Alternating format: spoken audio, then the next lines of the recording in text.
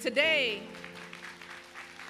I want to urge you to actively seek out the most contentious, polarized, gridlock places you can find.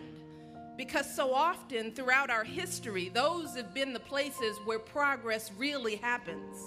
The places where minds are changed, lives transformed, where our great American story unfolds. You don't get to have no hands. No, you don't get to be precious or cautious or cynical. No, not when the earth is warming and the oceans are rising. You don't get to be cynical. Not when too many young people still languish in communities ripped apart by violence and despair. Not when women still make less than men for the same work. Not when millions of girls across the globe never set foot inside a school. No, not when many young people just like you, the men and women we honor this Memorial Day, have sacrificed their lives for your freedom to make your voice heard. You don't get to have no hands. And graduates, climate change, economic inequality, human rights, criminal justice, these are the revolutions of your time.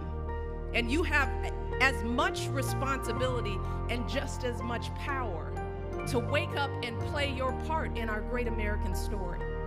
Because it is absolutely still possible to make a difference. The great moments of our history are not decades in our past. They're happening right now, today, in our lifetimes. And today, it is no longer remarkable to see two beautiful black girls walking their dogs on the south lawn of the White House. That's just the way things are now. See, graduates, this is what happens when you turn your attention outward and decide to brave the noise and engage yourself in the struggles of our time.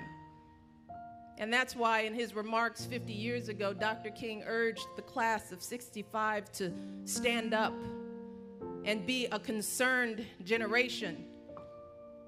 And graduates, that call to action applies just as much to all of you today. And I want to be very clear. Every city ordinance, every ballot measure, every law on the books in this country, that is your concern. What happens at every school board meeting, every legislative session, that is your concern. Every elected official who represents you from dog catcher to president of the United States, they are your concern. So get out there and volunteer on campaigns and then hold the folks you elect accountable. Follow what's happening in your city hall, your state house in Washington, D.C. Better yet, run for office yourself. Get in there, shake things up, don't be afraid. And get out and vote in every election. Not just the big national ones that get all the attention, but every single election. Make sure the folks who represent you share your values and aspirations. See, that is how you will rise above the noise and shape the revolutions of your time. That is how you will have a meaningful journey on those clamorous highways of life. And graduates, that is how you will carry on the proud legacy of this great institution for generations to come.